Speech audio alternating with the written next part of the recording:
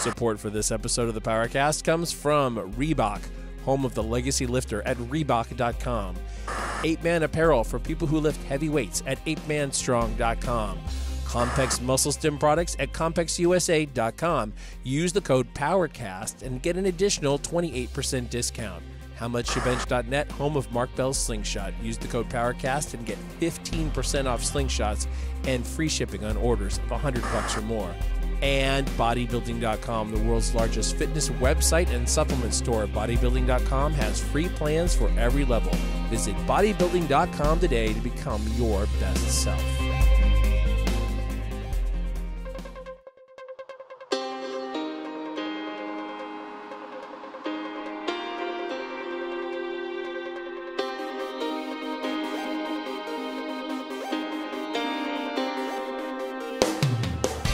Recorded live in West Sacramento, California, this is Mark Bell's PowerCast.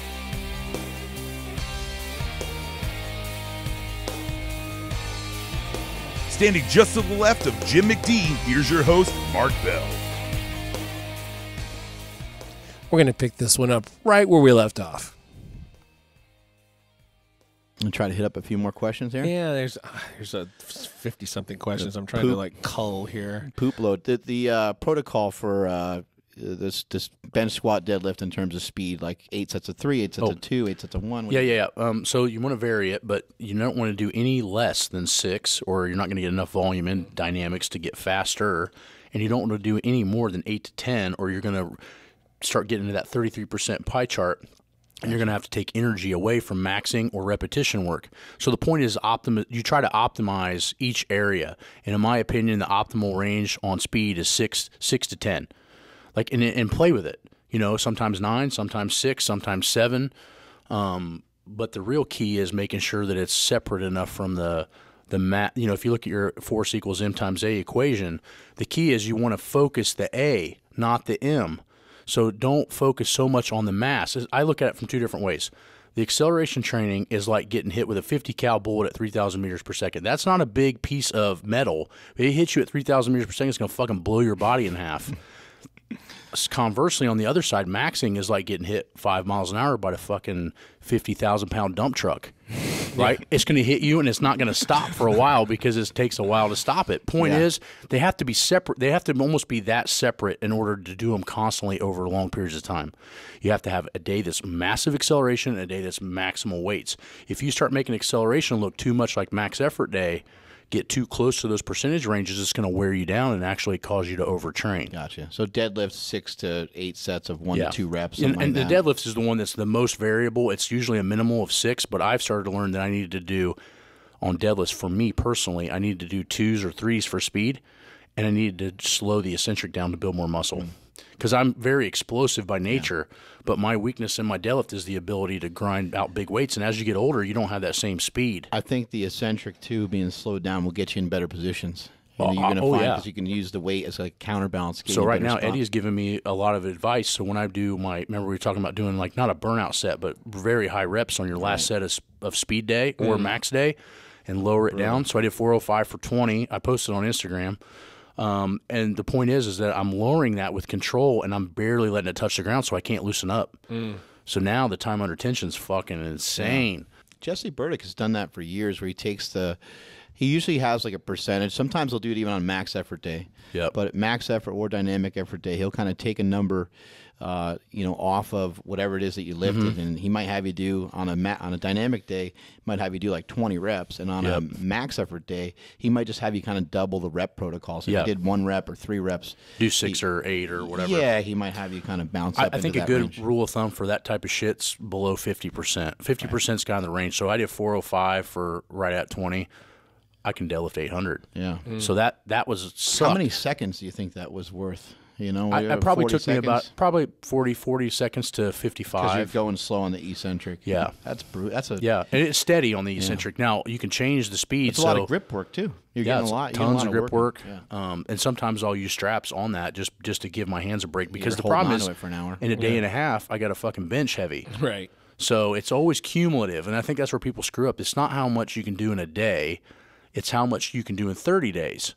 So if I go too hard where I got to back off the next workout, it's not a good workout. And what can you recover from? Yeah, and what can you recover from? And a lot of that comes from, being successful in the gym has a lot to do with what you're doing outside of the gym. Right. Are you eating correctly? And most importantly, as a strength athlete, are you sleeping enough? And is your sleep quality, or are you so fucking fat you're on a sleep app machine? You know what I mean? You don't get good REM sleep.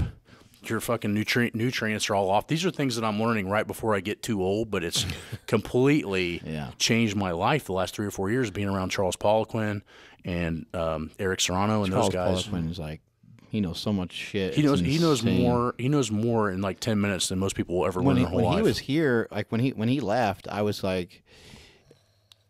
almost thinking to myself, like, it sucks that like there's nobody else in the world like that guy. No. And I was thinking to myself, like, when that guy passes on, he can't, like, no one else can, like, take on all that information. So, like, when he's gone, he's gone, and there's only like one version of him. Yeah, there's only one version of him, and he's kind of a recluse in that aspect, you know. He has like 7 languages and shit. He's I mean, it was so much fun traveling over Europe and doing all those seminars with him because he did the seminars on the fly. So there was no notes. There was no anything. He did off the top of his head, basically like me and you talk shit. But what I noticed is that he would tell these different groups different shit based on what he came up with that day, like what he knew. That's how much shit he knows. Yeah. So in 3 seminars that we ran, me and him and Ed Cohen did in Amsterdam and Toronto and Prague, I learned 3 different whole days of, multiple days, but 3 different whole seminars of different things based on what he wanted to talk about that day. And he's talking about like, taking in 3 grams of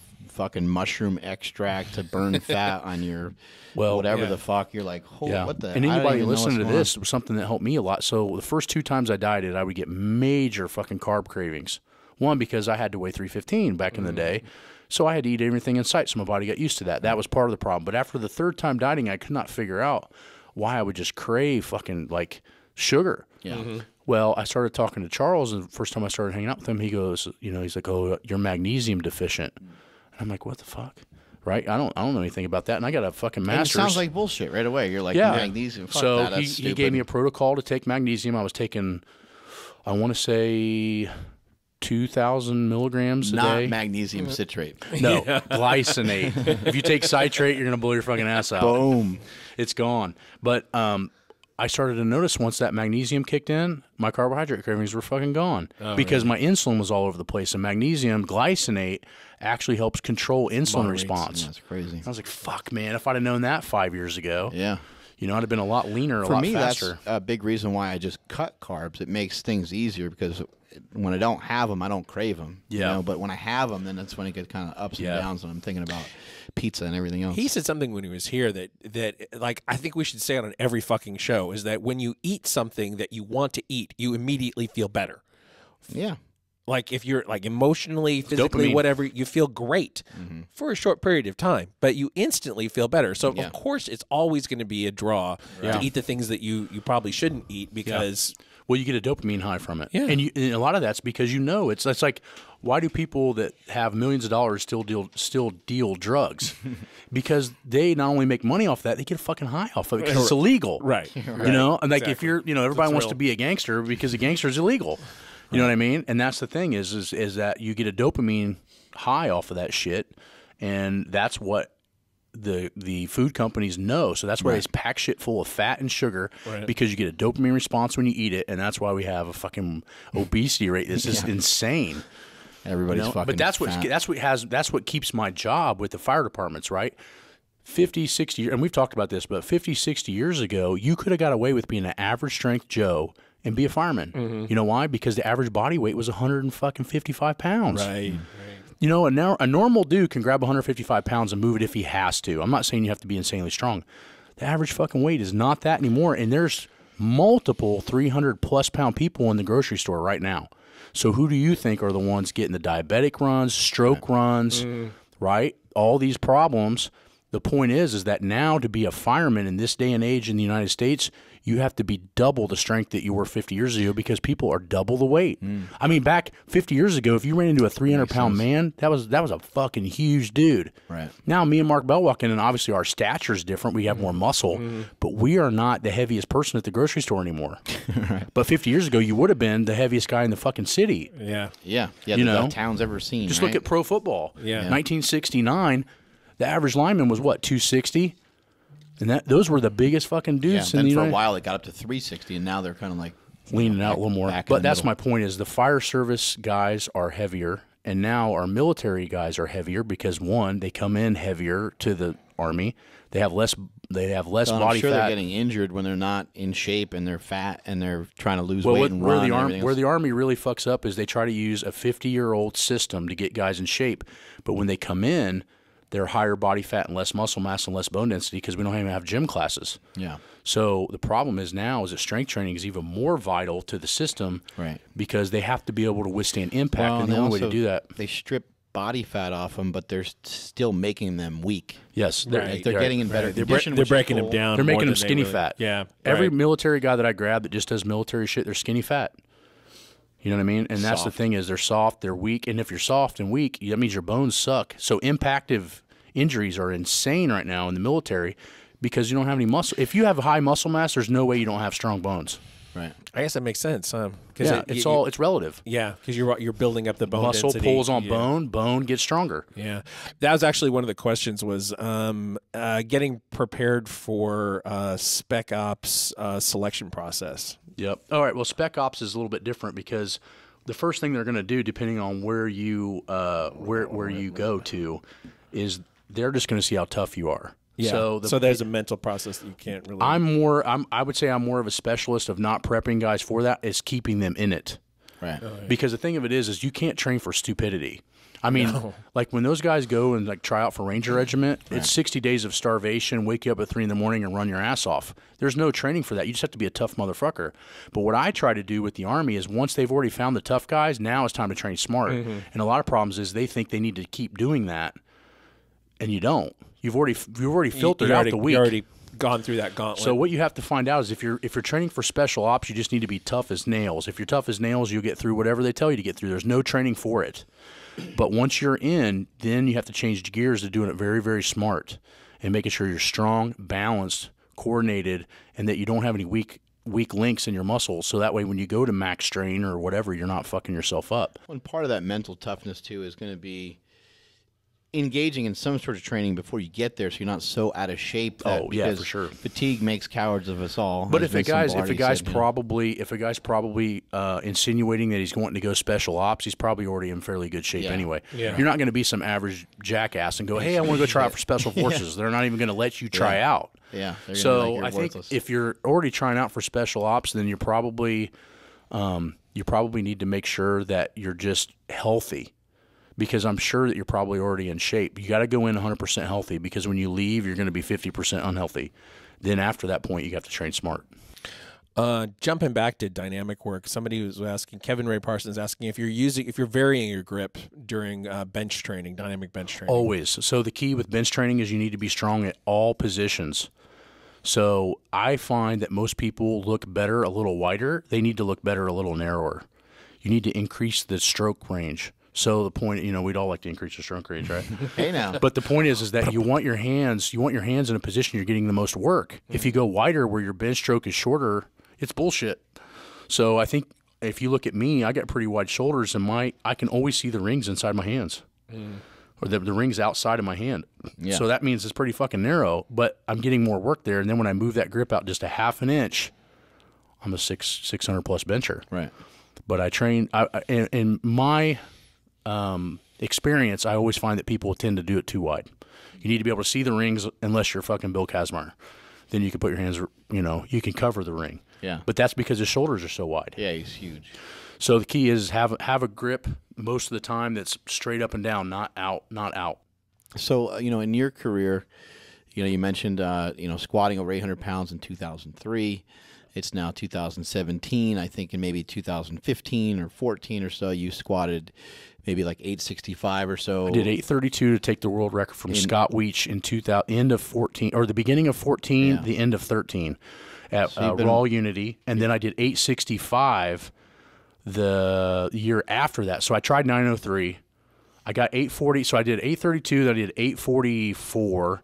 And then I tried 903 that meet and barely missed it, which I was fucking pissed. Because it's the only squat I ever took out that I had on my back and goes, holy shit, I got this. Yeah. Like I picked it up and it literally, I don't know what I did that training cycle, but 903 felt like 500 on my back. Nice. I was like, oh, damn. So I went down and then it checked me.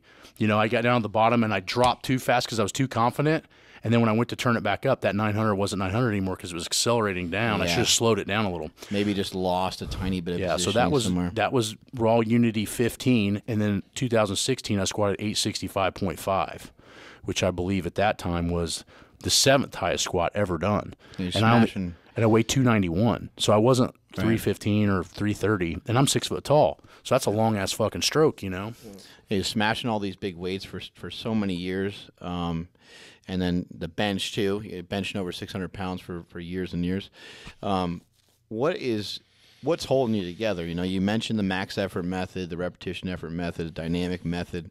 Are those three things combining together to kind of hold you together? Or is there something else going on? Or? So that's a separate board. I mean, like when you look at, when I start describing max effort and dynamics and speed, that's how you lay out your graph of training. The other side is, what do you need? And that's where I think the graph side is mostly fucked up. I realize that for me to bench that, my rear delts, scapular muscles, rotator cuffs have to be insanely strong. So you would think, well, I bench, I need to have huge pecs, I need to have huge shoulders. Those come secondarily to the thought process. Is what allows me to have big pecs and shoulders is that my back holds that kind of weight. So I let the muscles that most people would normally train to think that that's going to raise or lift, and I reverse it and do the other muscles and let those grow on their own. So my point is, I'm always conscious of my weakest links. That's held me together. And I base my training of what I do in those ranges of 33%. I base my training on those muscle groups. So 30% of my training would be based on what normal people would think, and then the other 70 is completely based on my weakest links. Kind of unconventional stuff. You mentioned in the past doing a lot of reps of tricep work to basically make your triceps dominate your workout. Yes, so you have to have a lot of volume, not necessarily intensity, a lot of volume to change motor patterns. So most people, if you lay somebody down on a bench press and you say, and they have no experience and you just the bar, I guarantee you they're going to use their anterior delt and their pec to do it. Yeah, a lot of shoulder, yeah. And we ask ourselves, why though? Because the anterior delt is used every fucking day thousands of times. So the brain connection to it is high. So how do you get the other muscles to function? You make the brain have to function those muscles at a high rate constantly. So I do probably upwards of 500 to 750 some type of arm extension every fucking week. And the reason is I don't want my, when I go to max, I do not want my shoulder and my pec to tell it to, hey, use these are the strongest. I want my brain to go, hey, use these fucking triceps because they're going to stay on. You know what I mean? So the key is you have to secondarily let the muscles that most people think are doing the work, you have to balance it with the antagonist muscle and make sure that it can withstand the pressures. And then you tell those muscles to help not over-dominate, but at least be a key player. It makes a lot of sense. We're going to get a ton of stimulus from even just bench pressing by itself. Yeah. Your pecs and shoulders, and just from, you know, doing bro workouts and cable crossovers and dumbbells. Those are all awesome exercises. Push-ups, they're all great, but you're going to get a lot of front delt and pec work. So your point is, make sure you're training the backside of your body. Make sure you're training the triceps, the rear delts, rotator cuffs, because that's going to ultimately be the glue that's going to hold everything together. It's the glue. And the other thing I think you have to be concerned with is you have to understand that in a normal day process for most people in their jobs, at school, whatever that may be, everything you're doing in your whole day is anterior. Show me somebody that's walking backwards down the street. Yeah, like this, right? Show somebody that their job is behind them. Yeah. It's not happening. So the only thing, or the one thing you have to keep in mind too, is that your daily activity is anterior. You don't, the 80-year-old lady you see walking in the grocery that's all bent over, she didn't get that way from fucking squats. She got that way from gravity pushing her down at 9 point, 71 meters per second all fucking day without doing anything to reverse it. So what do you think happens to the average bro guy that's doing thousands and thousands of reps of flies and then not really double countering it with their back muscles? They're going to increase that speed of getting fucked up posture even faster. Eating on your phone, a lot of that's Computer, crumpled over, computer, sitting, writing papers in school. Here's the point. The point is not when you train like a powerlifter or a bench presser or a cross, whatever you do, you're increasing more anterior pressure. So that means that you even have to be more conscious with making sure the posterior side not only gets double the work you're doing in the gym, but in life. So what I try to calculate is how much volume am I doing in my workout anteriorly, and I double that volume for the backside. I don't care if it's fucking squats, bench, anything. If I'm doing something that my quads are burning, the hamstrings are going to get fucking killed that day because I want the balance. And the Russians talked about in the 50s and 60s all the time of a 1-to-1 ratio from anterior to posterior. And here's where it makes the most sense. You think about a bench press. You're going to use the bar. You're going to use 95, 130, however your warm-up is, right? Yeah. For somebody that benches 400 pounds. You're going to spend 15 minutes, and you're going to do multiple sets just to get to that. Normally, some people like to warm up faster, but normally you're going to take some time to warm up to that 405. Yep. When you do some back work, you don't do nearly the amount of work. No. You do a set. You do kind of, I call it a garbage set. You do one set to get a feel for it, make sure you're not going to tear anything for the day. Yep. Get your body a little warm, and then you're off to the races, and you do like 3 or 4 sets. Yep. Whereas on the bench, if you really add it up from that first set that you did, Thousands of pounds. Thousands of pounds. So you do a lot of seminars like I do, and I've probably been in charge of more military guys, but you probably see more CrossFit people and stuff that I do. Yeah. How many people that are really big into working out do you know can bench press 250 and can't do a fucking pull-up? I know a bunch. Yeah. Yeah, that actually makes a lot And of think sense, about it, the one thing that I learned at my local makes YMCA, sense, too. and my guys didn't fucking know that taught me how to lift. They were strong. So the guy that taught me how to bench was a guy named Tim Smith out of Muncie, Indiana, and he had a 500-pound bench at 185 body weight. That's the dude I learned from. So I got desensitized to weights big time. But you know what he taught me? And he didn't even know why he was doing it. And he didn't know injury prevention, or he was just a meathead. He goes, "You're not allowed to bench with me until you can do a pull-up." So when I was a kid, I had to be able to do a pull-up before I could bench with him. So what do? He had me on the pull-up machine. We had the ones, the stacks that lighten you up. And he worked me up until I could do a pull-up, and then he let me bench with him. Never had a shoulder problem. Wow. But he didn't know. He just wanted to do it to make me prove that I was going to work hard. Because he thought, well, this is a big kid. He can't do a fucking pull-up. Let's see if he really wants this. Yeah. That's why he did it. But in reality, what he was actually smarter than he knew, because what he was doing is making my back strong before my front. Right.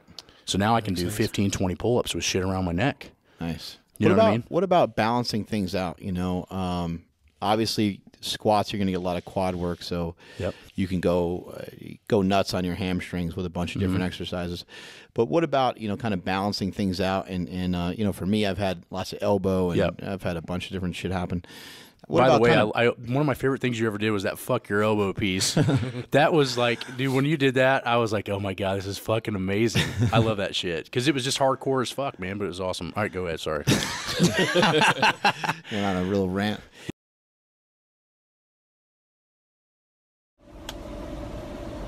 On my way to the gym, and just there thinking about some people that they're always complaining about not making gains, or I wish I want to look like them, or I want to look like her, or I want to be as strong as him, or look like him. Well, those hims and hers that you're talking about, I guarantee you they're not making excuses like you are about going to the gym and eating right and all these other things. The difference is they still have those cravings and those urges to sit on their butt at home. The difference is they're mentally tough enough to get off the couch and get to the gym and push themselves. Fuck yeah! That's the difference in getting to where you want to be and talking about it. It's your choice. Finish what you start. That's how to wear the shirt. Finish what you start. Don't just do this. Have some action behind it. Let's go. Yeah. How do you balance out? So do you do some bicep work? Because you're obviously, if you're going to do a lot of back work, there's a lot of pulling involved. So maybe you don't need a ton of direct bicep work. Off season. So in the back work takes care of the biceps probably 20 weeks of the year.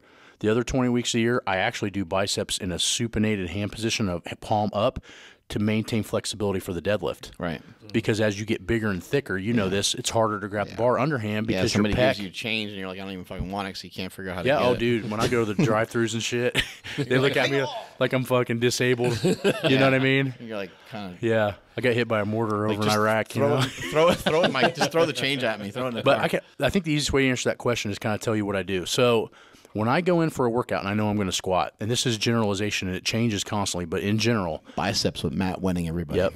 I do, if we talk upper body, let's talk upper body first. I do 100 lat pull downs, 100 to 150 tricep push downs, and usually about 100 rear delt rows. I'm already not listening. Sounds like way too much work. Yeah. So you guys out as well? Point is I don't want to do hard work. 300 reps of shit for my posterior before I even touch the bench.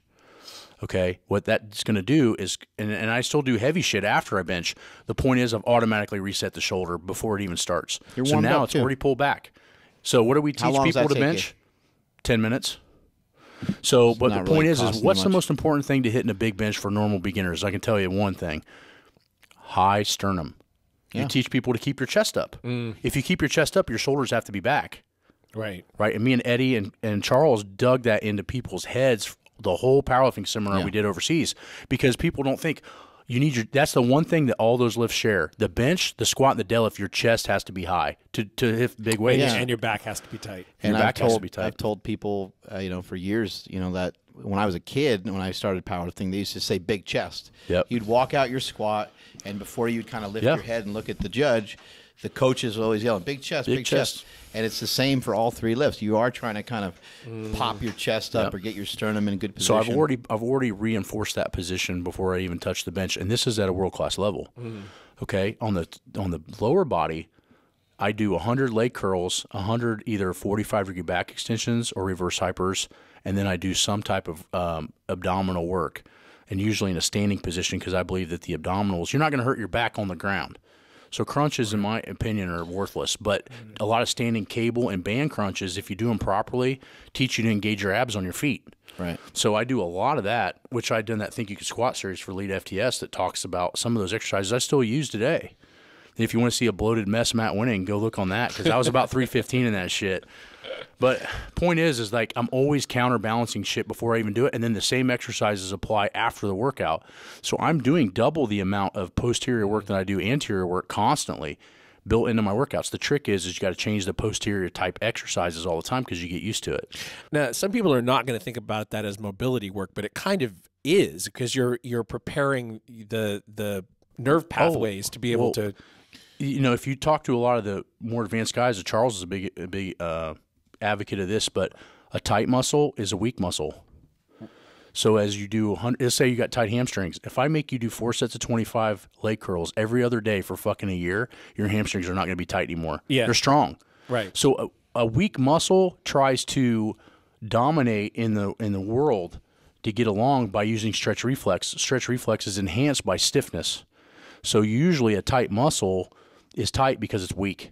Yeah, a lot of times, people, when you see somebody trying to make a point, whether it's YouTube or Instagram or any form of social media or even a book or whatever it is, it's hard to really pin that on somebody as like their exact method because it's just one message that they share. Yeah. And you share thousands of them, right? And so it can get misconstrued. But I saw somebody the other day post something about mobility, and it talked about, mobility and positioning and how important it was. And I was like, it talked about how it's the key factor. And I was like, it's not the key factor. I was like, motherfucker, come here to Super Train and Gym. We'll load up the bar to 500 pounds, and we'll have you squat, and we'll see how your mobility plays out with your fucking positioning, you little tiny bitch. Well, that's a lot of people. That's a friend of mine, but I'm like, you know what?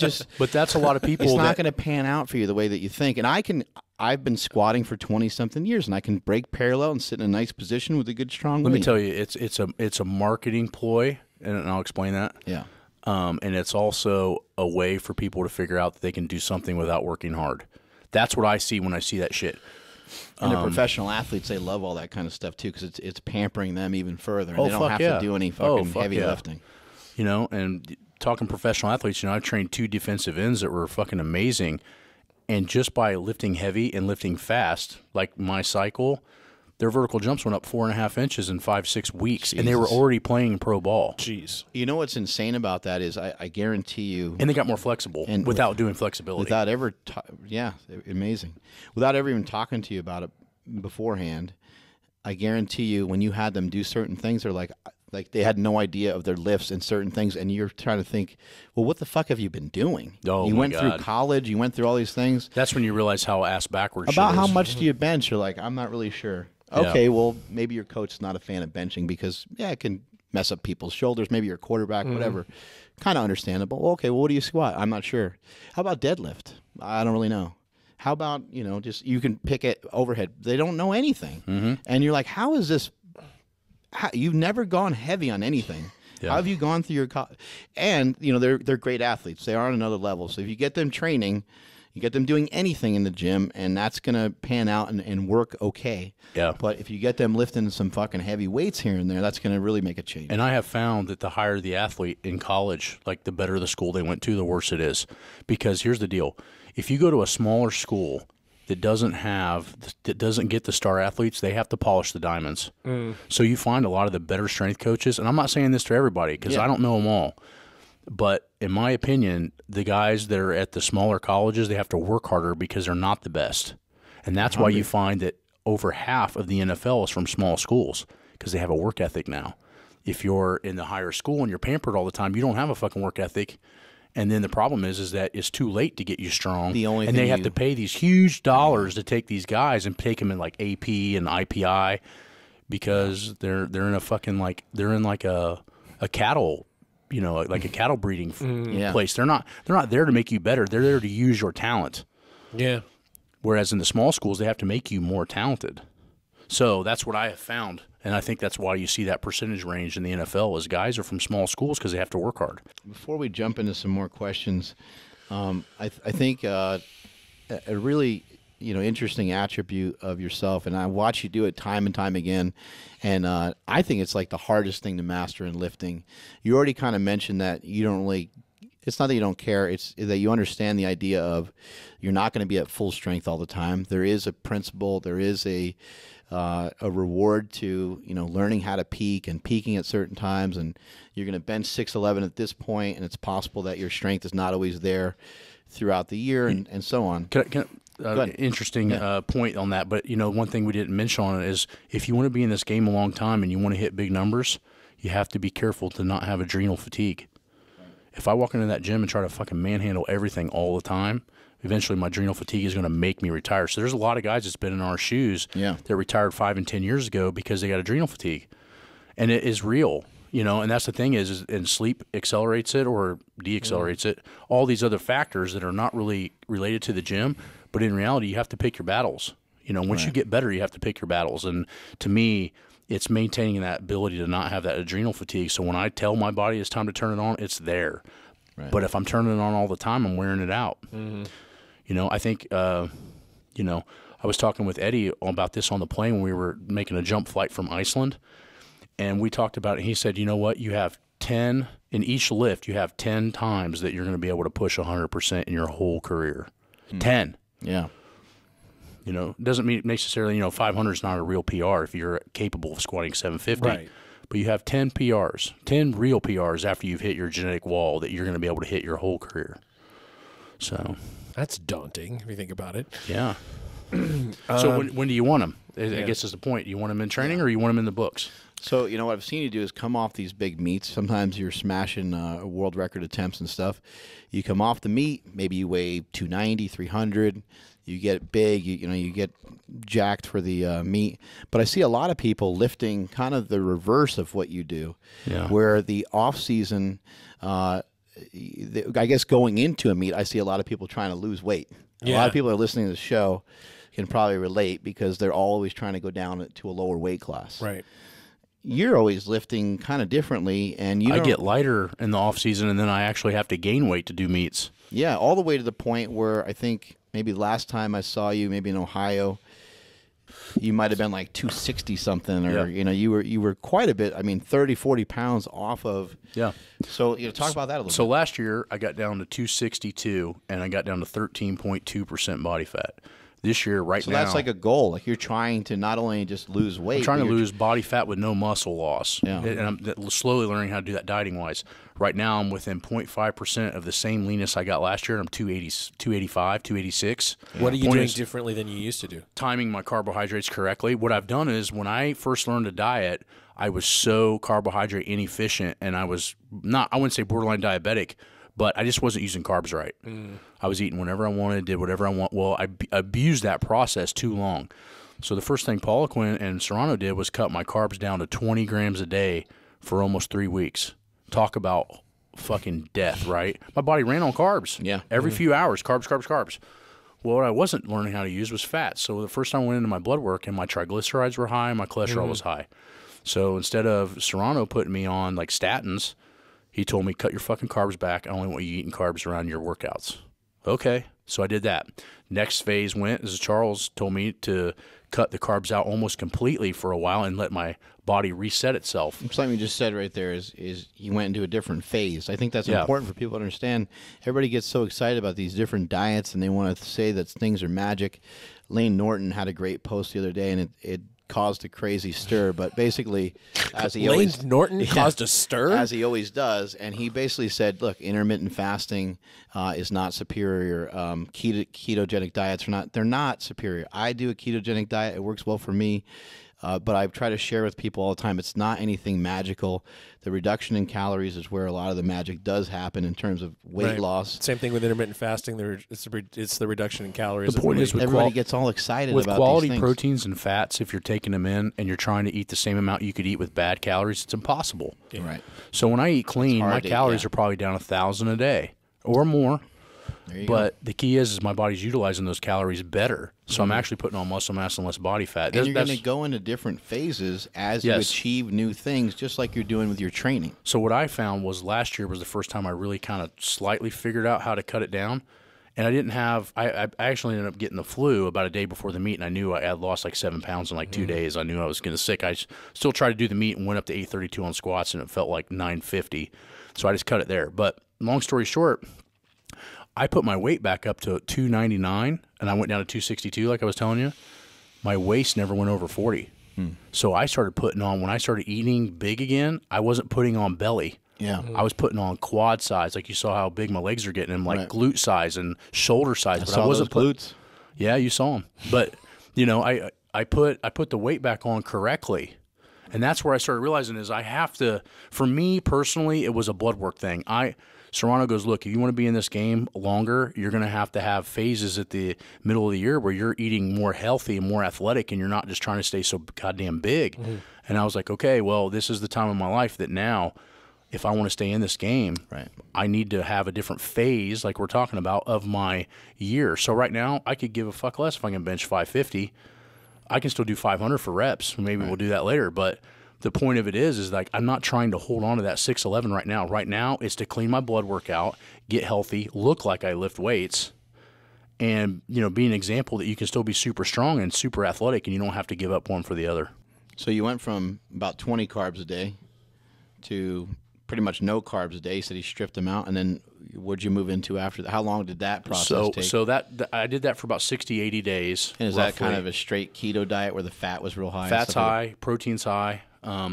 Now that I use carbohydrates correctly based on my blood work, I eat more white rice all day. And I actually don't have timed carbs. I can eat pretty much whatever I want now every 3 days, but I put in about 100 grams of carbs post-workout now, but my body utilizes it right. And it's not a fucking candy bar. It's white rice or it's some kind of clean carbohydrate, and it does digest differently and affects Make your sure body everybody's differently. catching all this properly. Something to understand is that there is nutrient timing. There's a lot of research and evidence that shows if you can eat your carbohydrates around your workouts, if you're eating the carbohydrates before your workout, you're going to burn them kind of while you're working out. It could be extra energy Yeah. to give you increased performance during the actual training session itself, Yeah. then also your body is more likely to kind of soak up the glycogen and things like that post-training. So that's another opportunity to eat those carbs. Then on top of that, when you make yourself leaner, if you go from like 20% body fat to 10% body fat, which is a huge, huge change in your metabolism, now the nutrient timing isn't as important, and you can consume the carbs. You have to earn your maybe carbs. not whenever, but you can consume them,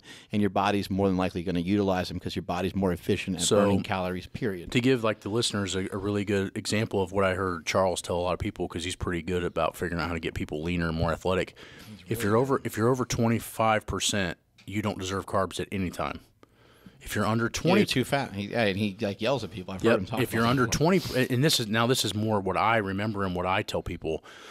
If you're under 20%, you can have carbs, but you have to time them, and they have to be sporadic within like 3 days apart. As far as like having a lot of carbs, when you get below 15 to 13%, where I'm at right now, you can have carbs back every meal, and you won't get fatter. You'll get leaner. Right. So the key is you have to earn your carbs. So if you're a really fat guy and you need your 30% body fat, you don't deserve carbs at any time. Once you start getting leaner, you guys hear that? You're too fat for carbs. Yeah. So that was something I really picked up that helped me with clients getting leaner. We got a couple firemen that had really bad blood work. That's something else I want to hit on.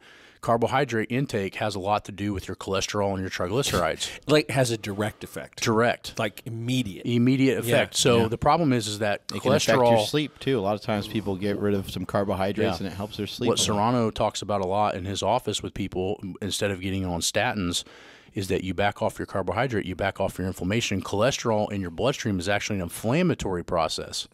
So once you back off your bad carbs or carbs in general, your body's going to clear out its bloodstream. So, like you bruise your knee and it gets inflamed. Well, high cholesterol is an inflammation of the blood, caused usually by too much carbohydrate intake. So once you back that out, if you have cholesterol problems, do not let your doctor put you on statins. Watch your fucking carbs and watch the cholesterol clear itself up without drugs. I have, something weird. I don't even know what's going on in my elbow, fucking bone chip, or I don't even know what it is. But I have bursitis in my elbow, and my elbow will swell up, and it will get pretty swollen. You can see how it sticks. See, look how much more yours sticks out than mine. Yeah, it sticks out quite a bit. Yeah. But being on a ketogenic diet for this thing was substantially swollen to where you would be like, oh, what's wrong? Like you would notice it when you see me. And now, even after I benched this morning, it'll flare up, but not nearly as much. So the inflammation has definitely cleared up quite a bit just from not eating carbs. So if you have joint pain or you have cholesterol issues or triglyceride issues, be mindful of your carbohydrate intake, and it will help your body recover itself, in my opinion. I think a question came in here that I don't know the answer to, so I'm going to ask it. Ask him about evacuation training and how he incorporates it into his pre-meet cycle. Who said? Stephen Leniger? Oh, my God. So, yeah, we used to have this thing where we would measure ourselves pre and post shit. And Stephen Leniger used to work with me at Capital Club. That's the place I used to work at downtown. That's great. Pre and post poop? Yeah. So the most I've ever lost before is like 6.5 pounds. But that was after major eating. That's huge. A lot of these things are things that we definitely have already covered. Things are a little bit repetitive. Jessica, can you pop up here for a second? She's got a couple of questions in the tank, I think. We're going to have her ask them. Come on this side of me here. Hi there. What's up, dog? Little fist bump. Okay, I can't pronounce this person's name, but they say, what are your thoughts on squatting and deadlifting in the same day? If you're a power lifter, this is going to it would be a better question to ask who. If you're a power lifter, you have to get used to it because the squat does affect the deadlift, and until you build up a tolerance to being able to pull heavy after squatting heavy, you can't do that on separate days, in my opinion. If you're talking firefighters or military, you want to separate them because you need to watch how much compression you're doing every day because you got running, you have all these impactive things. So the point is like what I do is I select one compressive movement per workout, and then everything else I try to do traction based, like reverse hypers, 45-degree back extensions, because you have to balance out the impact or the spinal loading, and you have to reverse it, or you're going to have a short career as a tactical athlete. So if I'm trying to lower injury rates in a department, it has a very different view than if I'm trying to be a powerlifter. I've heard you talk before about compression, and I haven't heard a ton of other people talk about it. before, and you kind of mentioned to me. I think we might have been texting back and forth a while ago, but basically said something to the effect of, somebody has a back issue or some of the military, just whoever you're working with, even a power lifter, just like we all get in the habit of overlifting, overtraining. It's powerlifting, so we're going to lift heavy every chance we get. It's just the way it goes. Squat, bench, deadlift, time and time again. They all tax the back. They all tax the lower back. How are you finding some ways to get rid of some of that compression? Well, so like I said, with those warm-ups we talked about is I'm doing everything non-compressive. So 45-degree back extensions, reverse hypers, sled dragging like what you're using now. I try to do everything I can that's traction-based. And that's what's helped with the belt squat so much is that now I can do tons of volume on squatting. I don't have the vertebral spinal compression. So I do upwards of 100 reps of belt squats before I even touch a bar. And I actually teach all of my firemen half the belt squat. So you'll hit your belt squat up pretty hard before you get on your actual. When I did that 865 squat, I was doing 10,000 pounds of belt squat work before I touched a bar. What does that look like set rep wise? Like 4 sets of 25 with like fucking 250 to 400. Like no shit. So that's and if you watch my videos on Instagram, you'll see some of the sets. But the point is that that's why my legs are so fucking huge and athletic is because I do tons of fucking volume like that. But I also that's almost like a bodybuilding method in some weird way because you're pre-fatiguing the muscle. Donnie Thompson actually did similar things when he was training. Yeah. I don't know if you remember, but he would do dynamic effort squats, and in between, and he would do no belt, no gear, even though he was a geared powerlifter. In between, he would do kettlebell swings, and then we were like, his work capacity was fucking insane. He played pro football. Yeah, nuts. Here's my thought process for this system, and it had nothing to do with that directly at first. Right. My point is I always wanted to know how strong I was fatigued because I knew walking into a meet, I couldn't always gauge myself on being 100% all the time. So if you're like, I had to be tired. 5% what if I'm fucked up and I don't feel good? Well, if I'm used to doing 100 fucking belt squats before I even touch a bar, and then I take that away only for like 2 weeks before a meet, holy shit! It was like everything I touched was like light as hell, and the reason was I was used to being in a pre-fatigue state constantly. So going to a meet was like literally a quarter of the work, even though I was straining my balls off. So I put myself at deficits in training to where I don't have to be 100% to whip everybody's ass. Make sense? Jessica, you want to ask him why his traps are pushing his head off his body? Was that I don't need a pillow when I lay on my side. Yeah. Super Male Vitality 2 Rep says best tips for training for special ops selection. I actually answered that question. Well. It's all right. Like I said, the key is to walk in as 100% healthy on that. You have to be 100% healthy because they're just going to test your toughness again. Yeah. So you have to just make sure you walk in healthy. But I would say if you're going for special ops selection, the training process started 2 years ago. Yeah. Because you have to build up a work capacity to where a normal person's workout, if you come in and so for instance, if I get a new powerlifter coming into my gym, and let's say he's been lifting on his own and he hasn't seen me, he doesn't know anything I do, my warm-up will fucking kill him. And then I go lift. But the point is how did I build up that kind of capacity? Long periods of time. Make sense? So the key is if you're, and I get this question all the time, hey, I got 2 weeks before I go to special ops, or I got 2 weeks, what do I change? Nothing to change now. You're fucked. If you're not ready, you're fucked by then. All right. I got another question.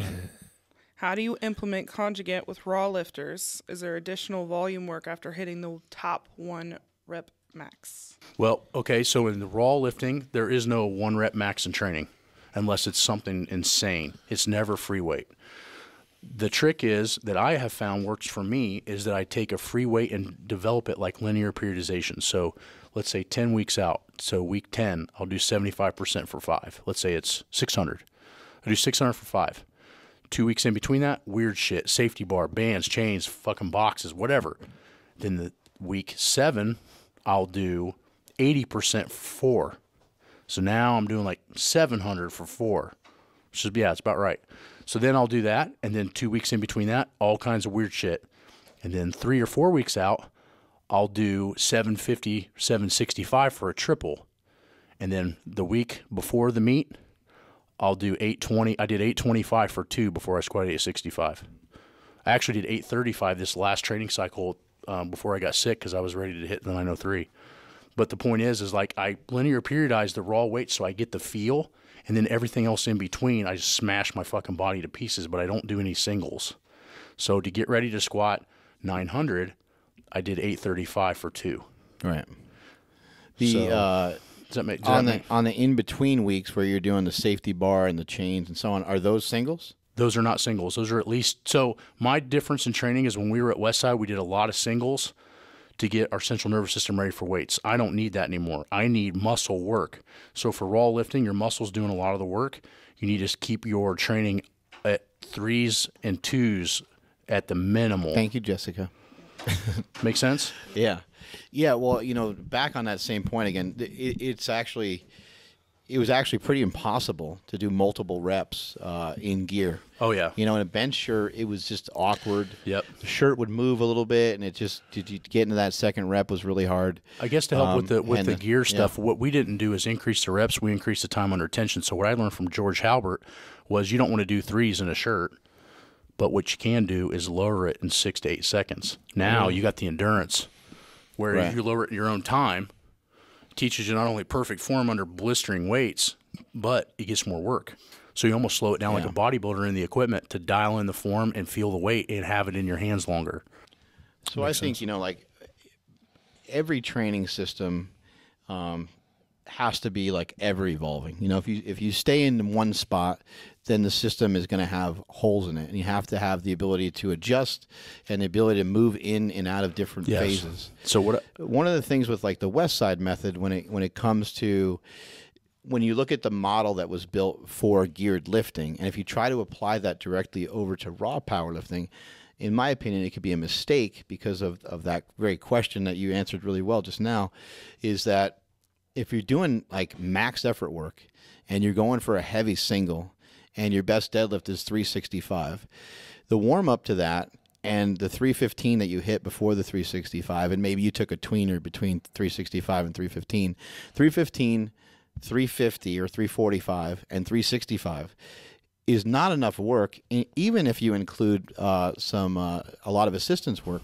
It's not enough work to really make you better, especially over a long period of time. And so that's something that's really important. You're going to need to figure out, you either need more reps or you need more sets. You need more of something in order to make that a better You're hitting scenario. it right on the head. It's what do you need at that time? That's what makes conjugate so powerful in the right hands and so fucked up in the worst hands, because it's not based on a system or scenario. It's based on solely on what you need at that time. So right now, I know to squat 903. You took that same situation and somebody deadlifted 765. Now, maybe they did get enough work in, and maybe they took their time with their warm-up and they got some good work in, and then maybe they did a back-off set and so on. Yeah. Now you're talking about something. Now you have a body of work that you can take from one week to the next and actually get stronger. Yeah, with. exactly. So if you need more reps, then you have to dial your stuff accordingly. If you need more intensity, you have to dial stuff accordingly. The importance with the conjugate system is it's not a piece of paper laid down that gives you all the things in front of you, and it's a concrete system that I use and Louis uses. We have modified the system to fit our direct needs at that time. And the most powerful person in this field is a person that can manipulate all variables to get what they want of the result, and remembering that you never step in the same pond twice. So what worked for me last year is not going to work for me this year. I might have to modify 2, 3, 4, 5%, maybe 10% of what I do based on what I know I've seen in my performance. And so how does that not apply to everything else that you do in your life? It does, everything. It applies to fucking everything. Yeah, but across the board. But the tendency is to want to replicate exactly what you did before. That's what everybody That's does. the problem with the Army right now. They're trying to replicate what performance standard they had in the 60s and do it in 2017. It's not the same person. Yeah. They're not the same people. There's different food. I mean, there's all kinds everything's of different. There's all kinds of different shit going on. We went a pretty good amount of time here with Mr. We have Mr. Matt Wenning. So let's talk about your belt squat a little bit more, because I think that's interesting. You mentioned earlier in the podcast about how it just got to a certain point when you started, traveling to these different gyms and training with different people. Then you're thinking about these different bars and different bands and chains and all these different things. Yeah. Then you're thinking, shit, I just need to get all that shit for myself. So now you have your own gym. Yeah. And beyond that, you start working with different pieces of equipment, and you're like, man, this would probably be better if it did this, because you have specialized weird shit in your gym. I've been to your gym before, and it's pretty awesome. You got specialized bars. Well, that's the advantage. Kind of like how Duffin has squat. being a kind of an engineer. Is I was a welder, and my whole family did welding type shit when I was a kid. So initially, what I did before I went to school was I signed up to be in the pipe fitters union. Because I loved working on steel. You love that pipe. I love the pipe, the black pipe. That's right. So the point is I was really interested in welding because it was kind of in the family. So I knew enough to like fabricate some things myself. Well, I started realizing the belt squat came into fruition one day. Actually, Bill Crawford was the first one I saw make. He actually gave it to me at my gym, and he wasn't a big squatter. Yeah. And he had it built to the point that he said it was strong enough to hold a certain amount of weight. I can't remember what that was. I ended up breaking the motherfucker in half because I'm not a bencher. I'm a squatter. Yeah. And I was squatting huge weights back then. So I took it back home and I started welding on it and fixing it. And I started realizing that when I figured out these couple of angles that I was working with is that I was getting really close to a 1-to-1 ratio of real squats. My initial point of having a belt squat at the gym was, as a three lift guy, is that sometimes the straight bar fucking rocked my shoulders. And then 2 days later, I was having trouble benching. So I was like, man, I really need something that I can take the pressure off of my shoulders, but I also need to know where I'm at all the time because I don't want to have a machine that I can't tell how strong I am, which negated the Pit Shark machine. Because as you know, I mean, last time I worked out on a Pit Shark, I did 1,000 for 10 reps. Well, I can't fucking do that on squats. Yeah. I'm a strong motherfucker, but that's crazy. So the point is like I realized that the leverage and the mechanics of the machine was off. So I started playing around. It takes a lot of time to work out on something too, where you need to load it up with that much weight. Yeah. It's crazy. So just by default, playing and welding and cutting for 2 years, I got it to where it was almost dialed in perfect nuts. And it was dialed in perfect nuts with a lot of people. So, like, I was squatting 800 for 3 on it. I did 865. My training partner squatted 700. He did 620 for 3. So I'm thinking, man, that matches pretty close to what. And then my couple of the girls I have in the gym that squat around 300, they do like 250 for 3. And I'm like, man, this is like perfect, right? Yeah. So I started playing with it then, and then I'd break it again because I was too strong, and then I'd make it stronger there. The point is I should have put it in a CAD machine and then had to measure the pressure points. Right. But I figured it out as I went along, but I broke my legs 3 or 4 times. So once I got it all dialed in and figured out, I started using it, and what I started realizing was when I'd get new clients or firemen, I'd have them train on this belt squat machine, and it would teach their form impeccably to sit back. Right. So they're learning the squat from the hip, and the machine, the way it angles, teaches you to reach your ass back and push your knees out. Because if you do it like a normal bend, it doesn't feel right.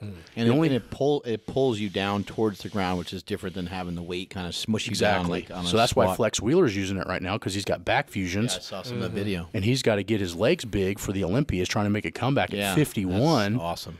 So he can only use my belt squat really and some leg pressing stuff because his back can't take regular squats anymore. And then, so what I did was I started designing it, and then we started fabricating it, and then it started catching on because a lot of the firemen were using it, and now their squat forms are fucking perfect. Nice. Well, then the back injury started going down because now when they bend down to pick something up, they sit their ass back and they pick their chest up. Sounds crazy, right? Well, and you probably have some people that come to you that are, older or whatever, and maybe they just, I don't know, maybe they got shoulder issues. Maybe they just struggle like using a regular bar and doing a regular squat. So yeah, I mean, this gives you another option, right? Yeah, let's not get it twisted. I mean, here's the thing. When somebody walks into my gym or I walk into a fire department and they already have the stuff I want, they have to squat on that machine for 8 weeks before I teach them a bar. You know what I've learned was I've taken away all my headache. Right. The form's perfect. They know how to sit back. They know how to load the posterior chain. So now what I started realizing was this is an excellent teaching tool, not only for people that are beginners, but now people I have to rehab around injuries. If you come to me and all I got is a CrossFit gym with straight bars and you have a back problem, what the fuck are we going to do? Right. Yeah. Jack shit. So I have to be able to mold my facility and people I work with around town and in the military around all these pressure points. There's and a lot like of people issues. that just they don't fucking care about working out that much anyway. No, they don't want to give a fuck. come to your gym. They want to get a good workout. So- they want to get some results, and maybe they don't care about doing a box squat with 500 pounds. No, they don't care. So the next evolution of it was one day I'm working out in there by myself. My training partners are on vacation or some shit, and I want to use the belt squat because I don't have any spotters. Right. So I load the fucker up to like 700, and I'm doing like a set of 5 or 8. I get to the bottom, and I barely get out of the bottom because I'm like fucking pushing, right? And I'm thinking, man, it'd be really nice if I had a built-in spotter that I could just get underneath there and change a pin, and I could put this thing about a half an inch deeper than where I normally squat depth-wise, and if I get in trouble, to set the fucker down. Well, none of the other machines had anything like that. So if you're pinned in it, you're pinned, and there's no way to get out. So I'm like, man, I need to build this thing in, especially if a high school wants it or a college, Right. where I can set it in there, put the pin where I want it, and I can turn my back, and if something happens, they just set it down. So that's where I it got caught in evolved. a pit shark a couple days ago. Yeah, so like the pit shark's got a problem with that, and the belt driven one like Louis has Yeah. got a problem with that. That pit, mine, when you set it to where you want it, you can bail out of it at any you're time. fine. And that's where, and it can run by itself. It has the lever built in where you can rack it by yourself. You don't have to reach way out. It's just natural. But the reason it works, yeah. But the reason it works is because a fucking real lifter actually built it, Right. and thought about all that and got in trouble and then refixed it 6 years. Who's the real lifter? I thought you said you worked on yeah, it. I mean, well, yeah, this other guy I know. So That's awesome. You got anything else you've been working on? I got a mentioned like special a bar or special something? camber bar that I'm working on. You can't pinch into. We're making some fat bars for pull downs that are non-knurled, so you got to have grip from hell. But terrible. what I realized is that I don't have time in my workouts to develop my hands. I just, I work with a lot of clients. I'm around. So me doing extra grip work at the end or beginning of workouts is ridiculous. I've never had a hand problem. Right. But what I started realizing was I never had a hand problem because almost all my accessory work is done with fat handles and fat handles with no knurling. Yeah. So I have to squeeze it and that bar can slip. So what I'm starting to realize is there's no market. Nobody has anything like that on the market. So I'm starting to make these fat handles like the upside down V-bar pull downs and like stuff for like tricep push downs. Just a thicker grip, period. Thicker grip. So we do like 3-inch handle stuff. So if you can do pull downs with 3-inch handles with like 180 pounds for like sets of 10, you don't have a fucking grip problem. There you go. All right. So I know Poliquin's really big on different grips and stuff yeah, like that too. Yeah, I mean your hands. Once your hands tell your brain that you've had enough, you've had enough. I don't care how strong your legs are. So lifting in straps and lifting with grip assistance actually is a short-term way to not see long-term results. Get over in here, my opinion. Smokey. Just quit being shy over there. Steven over here, a.k.a. Smokey, is a huge fan of yours. I'm sure that he's got at least 2 or 3 questions for you, or at least one. Lower this down quite a bit for this guy. Your beard's so long, I don't know if I answer questions to ISIS, but go ahead. I see you doing a lot of stuff on the floor, whether that's tricep extensions, rolling dumbbell extensions. Why do you tend to move to the floor versus a bench? A lot of it's just variability. I'm so good at doing the bench that I don't need the bench to get better. So I try to find things that make things more awkward. For some reason, where I stop on the floor is a very awkward position for me because it's a couple inches higher than where I would like to start. So people think, well, that's got to be easier because it's shorter range of motion. Well, anybody that knows, floor pressing is way fucking harder than a normal bench. So what I find is that I have a small gym. I don't have a lot of variability in benches. I have the basics. So I have to use everything at my disposal. So the floor is another variability that I like to use because it's quick and fast and I don't need extra equipment for. So that's why I like the floor, but it also just develops that weird spot. So I'm always looking for exercises that make it harder, not that make me feel like stronger. That's why I don't agree with like these safety bars with the really long handles on them, because it's just increasing your leverage. A safety bar is built to rip your fucking head off. So if you're prying on the bar, you're not doing what that bar was intended to do. That's why if you notice my safety bar, it has chains welded on it. So you got these handlebar grips, and when you go to lift on it, you're lifting on a chain that doesn't push up anything. It's like a dummy switch, you know? So Lastly, sandals. Well, I should be sponsored by Jordan by now. Slides. I see you wearing slides quite a bit. Is there a reason to it? Yeah, especially when you bench. Well, it looks okay. amazing. Let me do the my thought pattern behind it. One is when I put shoes on the bench, I feel like I get more leg drive, which I probably do because the sandals are slippery. So what it does is it isolates more of my leg drive, actually takes it away a little bit. So when I put my Olympic shoes on or whatever shoes I decide to bench in, it feels like I'm more sound in my footing. But the real reason I do it is because I'm fucking lazy. And after I'm not that unflexible to not get my shoes on. As you can see today, I have shoes on because I'm riding my Harley. But I still ride my Harley in sandals. But the point is that a lot of times my body's very locked up after heavy deadlifts and squat sessions, and it is murder to put my fucking shoes on. But it's been that way since I was a kid, and a lot of that I attribute towards getting hit by the car and being in a full-legged cast for a year. Really stiffened up certain parts of my ankle, where I don't have a lot of ankle mobility, and that makes it very difficult to put like different types of shoes and things like that on. So I only put shoes on when I have to, but I'm just fucking lazy and like just putting on slides and walking out the door. Yeah. So that's really why I wear them. But yeah, I'm getting more famous for wearing slides than almost anything. But, yeah, I see them quite a bit. Yeah. Yeah, I just appreciate everything. I always get fired up. I follow you on IG, and then Mark will say, "What the hell are you doing today?" I'm like, "Oh, Matt was doing this, so I'm doing this today." I wish, in certain spots, I wish that half the stuff I did with Chuck at Lexington and Westside was filmed back 10, 15 years ago, because there was some shit we did in there that makes stuff that I do on Instagram now look retarded. It's just retarded. We just didn't know. Train harder, get stronger, get broke, get the fuck out of there, right? I mean, that's the way it was. So I wish some of that stuff was on film just to kind of inspire other people. But yeah, I mean, it's awesome that so many people are interested in what I do. Embarrassing me. Yeah, I remember seeing some of those videos when Chuck was getting ready for some meets and you were getting ready for some stuff, and it was fucking. Yeah, I saw. Insanity. I mean, quickly, I saw Chuck Vogelpool squat 855 bar weight, 2 blues and a green. So 1350, 1400 band tension, and do it for a double. And Vlad, that had the world record squat at 1250 and dunked that motherfucker, he got stapled under that shit 3 times. He tried it 3 times, couldn't stand up with it, and Chuck could. And that was something. Isn't that so scary when people keep trying stuff and they keep missing it? You're like, don't try it. Well, what was funny was we Stop trying. We were good spotters, but Vlad blew his fucking knees off in the gym at Westside not more than a couple months after we left because nobody told him to back off. And you know how Louis is. If you're going to push 100 miles an hour, he's going to watch you. You know what I mean? He's not going to say, "No, I don't know about doing all that." He's going to encourage you. Yeah. So you said you got run over by a car. I know you mentioned it before on other podcasts, but just quick, what happened? You got hit by a car? So I was kindergarten going into first grade.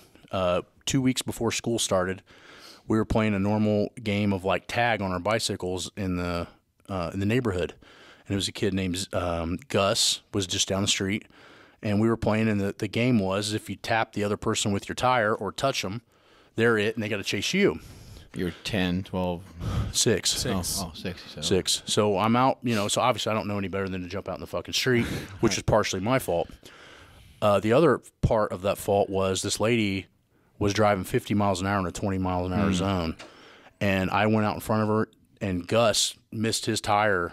Her car missed his tire by that much and got me completely. So it hit my right leg and broke it, shattered my right leg in 7 places, 4 of which were below the knee. They almost amputated it. And then they broke my pelvis, and then my other leg was fractured in 4 places. It was some of the worst lower body damage that anybody's ever seen that weren't amputated. And they had to do 3 surgeries, one of which was experimental because they thought if this surgery doesn't stick, they're going to cut my leg off below the knee, like right below the knee. So I don't remember getting hit. I remember waking up in the ambulance and my legs are fucking screaming, and I got this bright light in my face, and all these, I could hear people just going crazy, and then they just put me right back out. Well, I wake up in the emergency room, and my mom's there because she's in charge of surgery. So not only is my mom at work and hears about it, she knows her son's coming in on the ambulance, fucking destroyed. And my mom helped the doctors with the surgery. Wow. So you can imagine working on your own kid. I mean, fucking gnarly, right? Yeah. So after the 3rd surgery and they got everything fixed, a guy named Dr. Matchett was pretty big pioneer in Indiana on surgical, orthopedic lower limb breaks. He tried a special surgery where they drilled 2 holes in my leg, and then they put titanium pins in, and then they actually had to build the cast around the titanium. They injected it. Yeah, so basically I turned into fucking Wolverine. So they put 2 pins in long ways, like this way, so perpendicular, to actually hold the bones in place. Because when my bones broke below my leg, they splintered like a tree getting hit by lightning. They didn't cut in half; they got split long ways, and 2 of those breaks were right next to my ankle. So they had to build this special titanium system around the outside of my leg to hold it all together while it tried to mend itself. And they said they're going to give it 6 weeks to mend, and if it doesn't start mending, they're going to have to cut it off. And I didn't know this until I got older. So I was in a full wheelchair for a year. They actually, I wish I could find pictures of me in the wheelchair, but what's funny is my mom and all them never thought to take pictures while I was messed up. I still have my casts, and they're up on my wall just as a reminder. If you come in and bitch about like your elbow, you bitch about your knee to me, I will fucking punch you in the dick, right? So yeah, motherfucker, your knee hurts, right? So that's kind of what happened, and always set me back. So the first sport that I ever got into was swimming because I was buoyant. It didn't hurt. Non-impact. That's how my lats and shit started to grow. So I was pretty fast, but by the time I was 12 or 13, I was too big. I was starting to become what I am now, which, at 13 years old, I walk into the gym and Tim, the guy I was telling you there's a big bencher, saw me. And he's like, I was 168 pounds at 12 and a half years old. So I was a big fucking you're kid. Big, yeah. So it took a long time. So everything that I've earned on deadlifts and squats have been completely balls.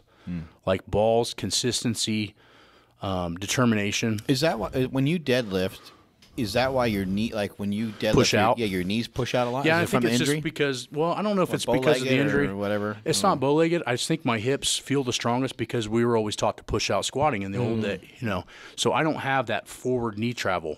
Right. My body knows when it strains, push your knees out. Right. So that's why it does that. Which can put me in a bad position sometimes. Yeah, on deadlift, yeah. But it's how I have such an impressive squat. So I kind of have unintentionally done that too. Right. I think a lot of it's just motor pattern, and I've been working on it. Sumo deadlift doesn't feel good? Sumo deadlift feels actually better, but I just don't have I have the hip mobility on a back squat, but I don't have the hip mobility. I think it's because of my arm length. I'm naturally built to bench. Right. So it's a long time to get me down to that bar. It's a long distance. Yeah. So it constantly, like me and you, it puts us in a rolled over position no matter what position I'm in. Yeah. Which makes my lower back really have to work hard. But what I've noticed the long term issue with the car accident was it left me with a right leg that's 9 millimeters shorter than the left. Now, I didn't find that out until I had a very expensive bone density scan by a computer, not by a person measuring it with a tape. Like they put you in an MRI machine and they measure the bone with a computer. And what I found was it was tilting my pelvis to my left side of my pelvis was up, my right was down. I was getting all kinds of back pain when I was doing those USAPL meets. And my mom's like, well, you're just getting too fucking strong. She didn't know. And she was right, too. I was a strong motherfucker. Yeah. But what I found is that I needed a 9 millimeter lift in my shoe. Once I did that, my back pain went away. But what I've noticed is even though I've fixed the imperfection in my spine, it still can limit the amount of pressure, compressive-wise, that I can put on my lumbar, which has made me train very smart and kept other things on my body very healthy. Right. So my biggest problem with my deadlift is also my savior because it doesn't allow me to deadlift near as much as I probably would have. So me pulling, my greatest achievement of all the things I've done was pulling 804. One, because I'm not built for it, and two, because of all the injuries and issues that I've had made me have to work for that motherfucker and do it very smart. Well, and number 3, because Ed Cohn can die now. Yeah, and he can die. He can die in peace.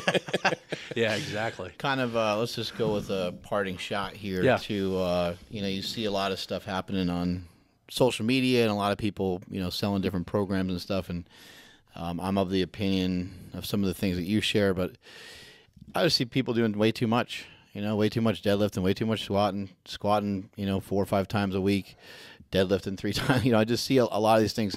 And it's all positive because it's getting people moving, and it's great that there's coaches that are available.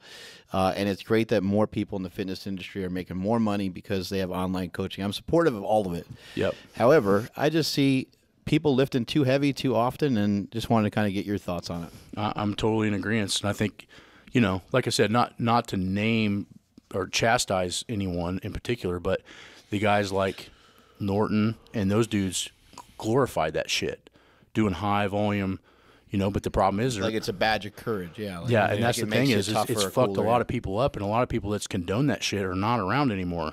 And that's where I have to think what I always say, and we always talk about this, if you want to listen to what somebody has to say, I want them around for 20 fucking years with minimal injuries. and decent numbers. I don't care if they break world records, but if they have really good numbers compared to whatever you want to compare it to, and they're around a long time, I want to listen to what you have to say. Right. If you're a shooting star and you do, 700 pounds for 10 reps and then you're hurt the next year, I don't hold anything in value of what you say. And the problem is that now these people, because they see something on YouTube or Instagram, call themselves a so-called expert. This is why I hold Fred Hatfield, in my opinion, in a higher range of thought pattern, and this is going to piss a lot of people off, than Louis. And why? Because Fred Hatfield not only wanted to talk it, he went and got his PhD. Yeah. My point is, if you want to be a physics professor and talk about force, mass, and acceleration, you want to tell people biomechanics, and you want to tell people nutrition, go get a fucking doctorate in that shit. You should understand it.